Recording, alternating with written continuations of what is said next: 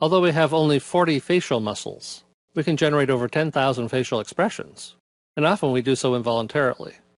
We can choose to move our facial muscles, and can do so without emotion. But when we feel an emotion, it often shows up in our face. When we feel, we show. Naturally, the display rules vary between cultures. You might quickly cover up your initial expression, but we all feel and show surprise. Even if we then cover our faces or avert our eyes, the initial reaction seems to be built in. The shortest facial expressions are called microexpressions. They are quick, reflexive responses before the cultural rules kick in. You know from watching television and movies that some emotions are easy to portray, and others quite difficult. It's never very satisfying when people try to act surprised. That may be because surprise is such a fleeting emotional state. It appears very quickly and disappears rapidly too. So any attempt to hold a surprised expression just looks phony. Facial expressions, gestures, and body language are much easier to decode if you know what the person is feeling. If you know they are angry at you, you can easily see it. But the reverse is not always easy to do. Surprise and fear are both shown in raised eyebrows, so we use context to help us determine which emotion we are seeing. We use the same rules when dealing with animals. We believe we can generally tell when a dog is angry because their facial expressions are similar to ours. But could you tell what a dolphin or whale looks like when it's angry, or even when they're happy? Do sharks show their teeth when they smile? Does a giraffe?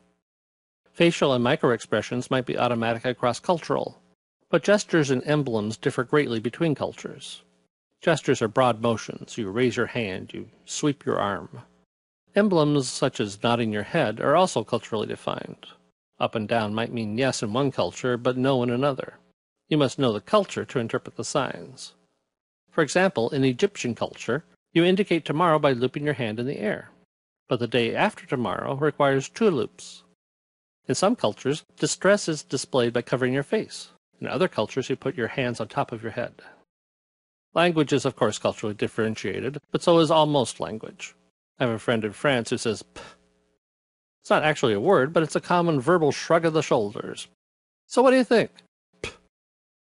Given the complexity and diversity of displaying emotions, it's not surprising that there is no single theory of what emotions actually are or why they occur. But all the theories agree that thinking is important. In fact, you can't have emotion without thinking. The first and oldest theory of emotion is that you observe, feel, and then do. This common sense approach says that you see a bear, you feel afraid, and you run away. According to this view, a stimulus elicits an emotion, and in turn that emotion causes a motor response.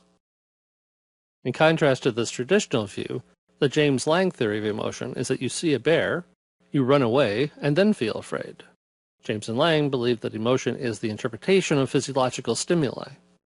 It is the ultimate feel-by-doing approach. According to them, you first act and think later. Additionally, if you want to feel in love, you would act as if you were in love. The action causes the emotion. A third theory of emotion is the two-factor theory. Here's the short version. 2 researchers, Shatner and Singer, told subjects that they were receiving vitamin shots.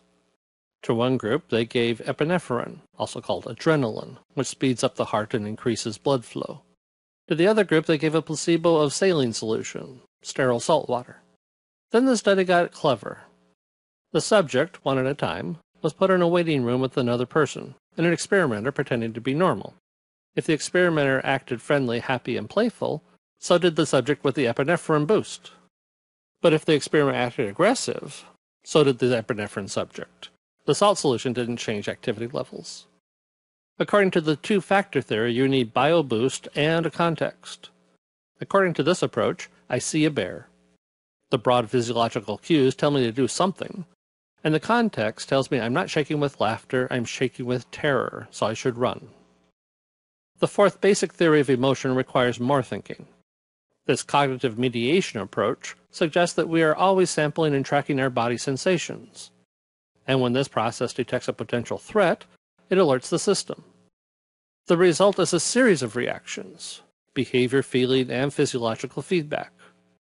According to this view, I see a bear, I determine that I'm in trouble, the bear's not in a cage, and I run, scream, feel afraid, and wish I'd worn better shoes all at the same time.